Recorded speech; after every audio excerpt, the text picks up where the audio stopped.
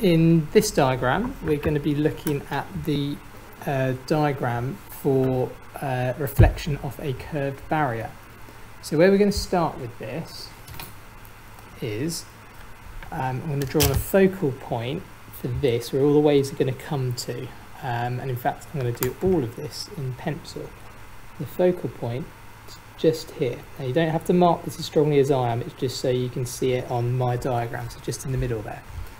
Now the next thing I'm going to do is check how far apart the waves are. 1, 2, 3, 4, 5 millimeters, perfect.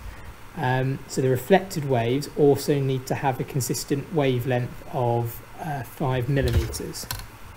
So what I'm going to do, I'm going to draw on some marks, right, to guide where the reflection's going to go, and you'll see what I mean in a minute.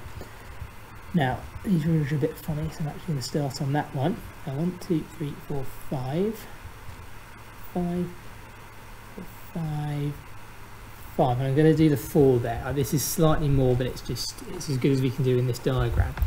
Now the next thing I'm going to do is I'm going to draw some more construction points on this. So the idea is what we're going to create are lines that go round, but to maintain the constant wavelength, we're going to put markers on to help guide the line and make sure it is the same distance all the way around. So there's no particular angle I'm using here, I'm just doing about here.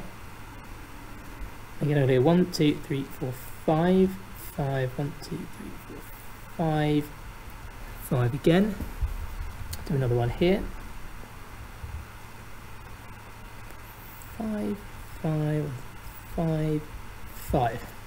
Now I don't need to do the middle because the first point is 1, 2, 3, 4 here. So I'm going to do another set of points over on this side.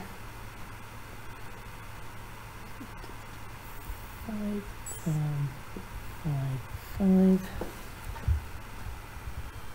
2,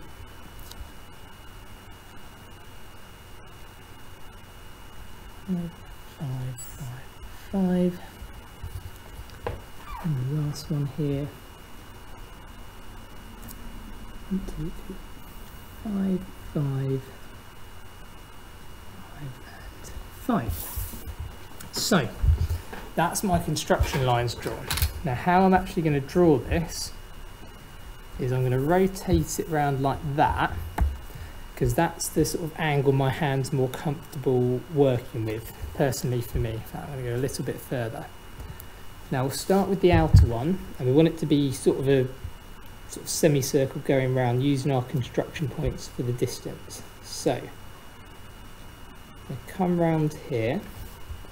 Now that is a little bit straight actually, so I can just rub that out. I'm not to remove any of the construction points.